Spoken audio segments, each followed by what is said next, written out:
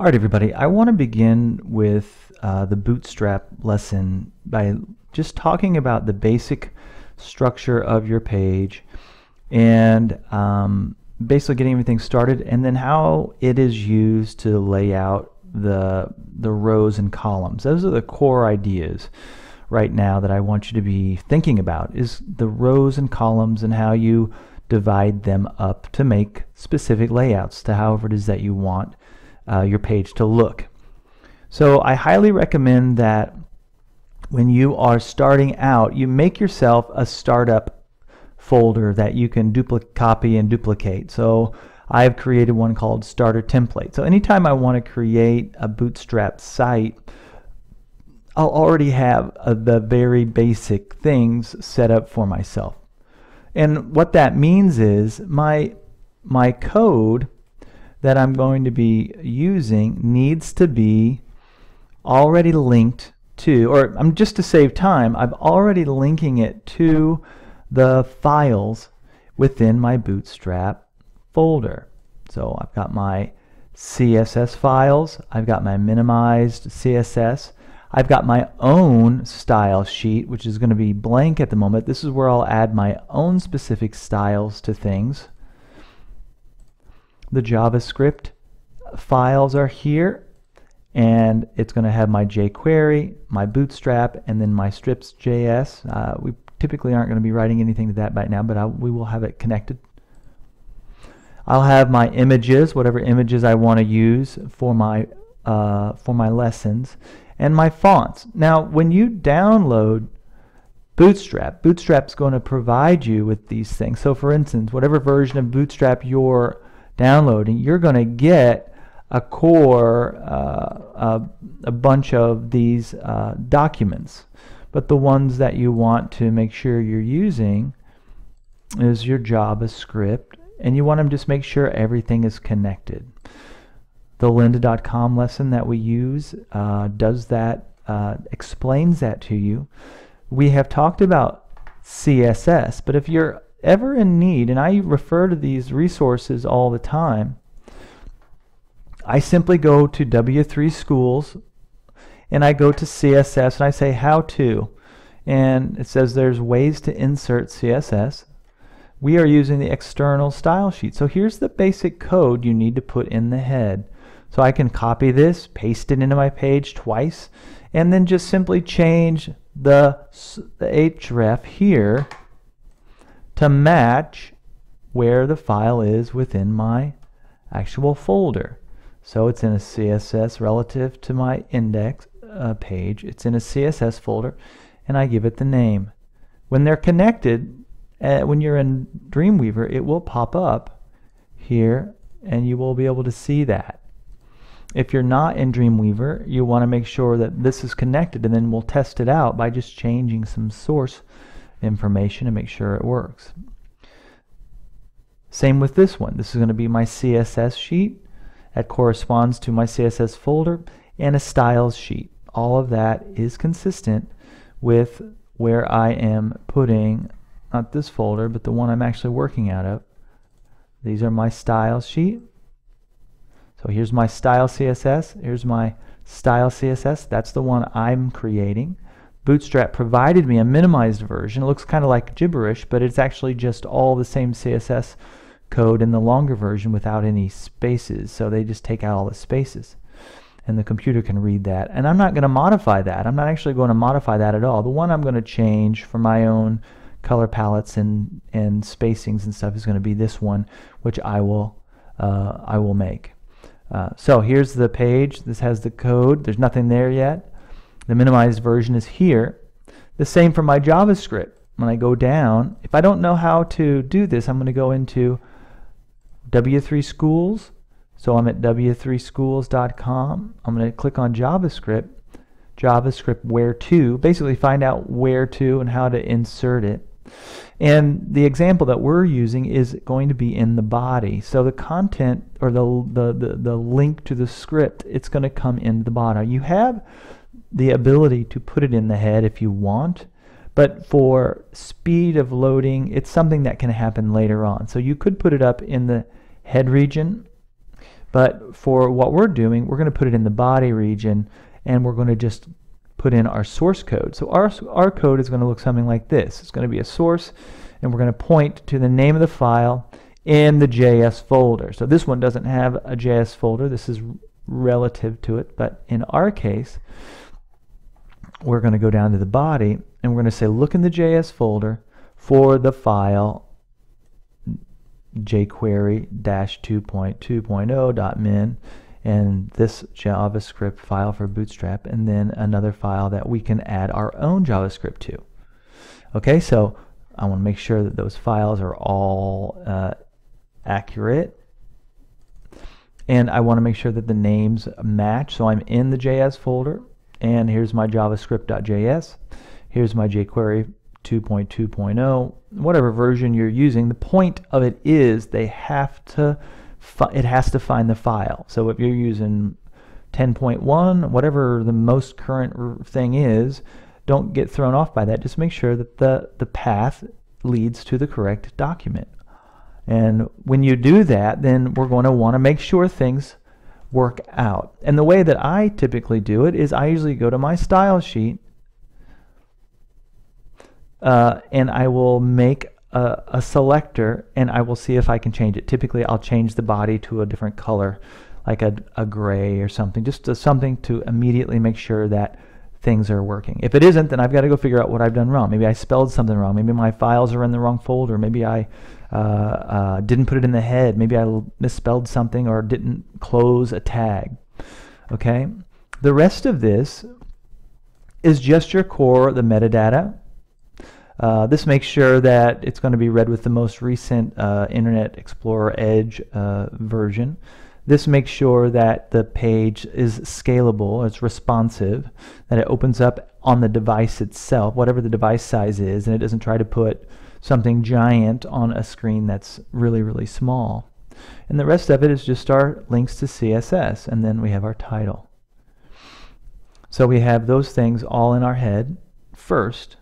Then we have our body, and this is just some HTML just so we can see something on the page. Then we have our JavaScript down here. We close our HTML, and we have this. So if that is right, the first thing I want to try to do is just make sure I can control my actual content.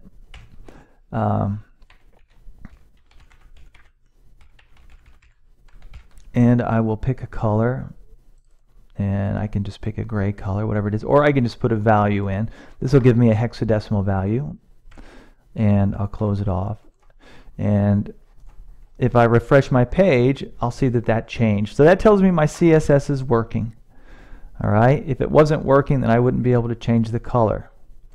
And if I added a font or just the word color, and I changed my font to say red, this will blow my retinas out. But if I did that, I expect it to change.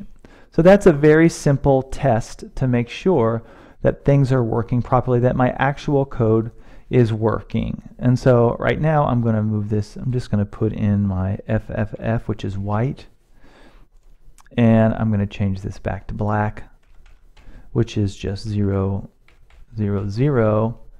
And if I change that back, I should get black text on a white background. So that ensures, and I'm going to save that and make sure everything is going to work. All right. So now the next thing is to start to subdivide and organize my actual page. My page needs to be basically an illustration of that is this. We have what's called our containers. So in the past we've used containers to hold things. And I put margins on these just so that you can see that it's a container inside a container inside a container mentality. You don't have to show them. A container inside a container can be the exact same size as its parent container. The margins of your container can go to the edges of your browser window, whatever that is, or to the device. So you don't have to have it looking like boxes within boxes within boxes. But just so you realize that the boxes are there, I'm trying to show you this. So from the very beginning, you start with a blank page. And we start to then put in a flexible container, a container that's going to expand and contract with the size of a browser window. So if I'm using a phone, maybe my browser, maybe my device window is, you know, a few hundred pixels wide. If I'm using an iPad or something like that, then it's going to be a little bit bigger. If I'm using you know, an older monitor, it'll be slightly larger than your iPad. And if I'm using a giant or a much larger monitor, then that's going to be bigger yet. And if it's on a TV or a screen, it can expand to all of these things. And that's what we want. In this particular case, we want it to expand and change. So for instance, in the example that I use in class, we have a web page like our project 5, but I want it to be responsive. So when I hit a certain point in its width, the columns that I have designated are going to then stack on top of one another vertically. My navigation could also change. But things are going, the point of it is that things are going to change the way that you want, depending on the size. And so when we do that, I will want that to be designed to be broken down into different portions, okay?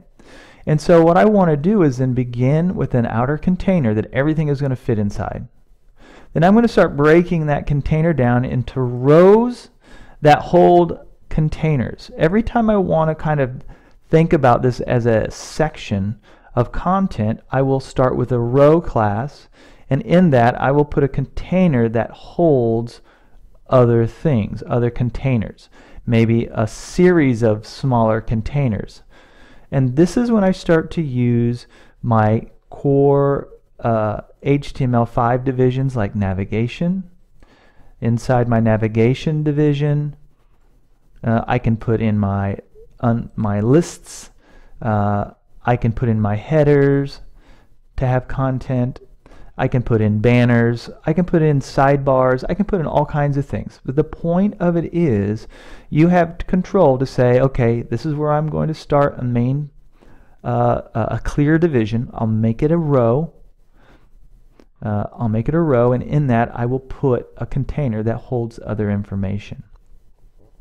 Now I try not to get too many containers inside containers inside containers, because it can get really confusing, and you want to spend a good amount of time making sure that you label the beginnings and the ends of the divs that you create so that you can keep track of them. Now obviously the HTML5 elements are clearly marked with designated beginnings and ends, but when we start to have classes that make up columns, that can start to get confusing where they begin and where they end. So I start to label them, especially if they're different sizes. So you could have, using the grid will take up 8 units. A full grid row would take up 12 units. So imagine a full unit or a full row across the entire screen will be 12. But if I want to break that into, say, 4 columns, then I would need to divide 12 by 4 and make each column 3. So in this particular case, I'm going to choose a column with a medium breakpoint. That means it's going to break at around 700 and some pixels, and I'm going to make, that's when it's going to expand actually. It's going to begin being compressed. So it's going to start as if it's in a mobile device, and then when my web page opens up to 700 some pixels, it will then snap into columns side by side, horizontal columns. If you want to see that actually in action, you can hit Control-Shift-I, and you can actually go into this little piece here that'll allow me to slide around this element. Notice up here it's telling me the size. I've chosen this toggle responsive, and as I slide this, you'll notice that I have a point here around 700 or so when this page is going to go and become wide. There they went. So there's my stacking columns, and then they turn into side-by-side columns at 700 and around, well, this is a little bit wider at medium and around 900. And we can adjust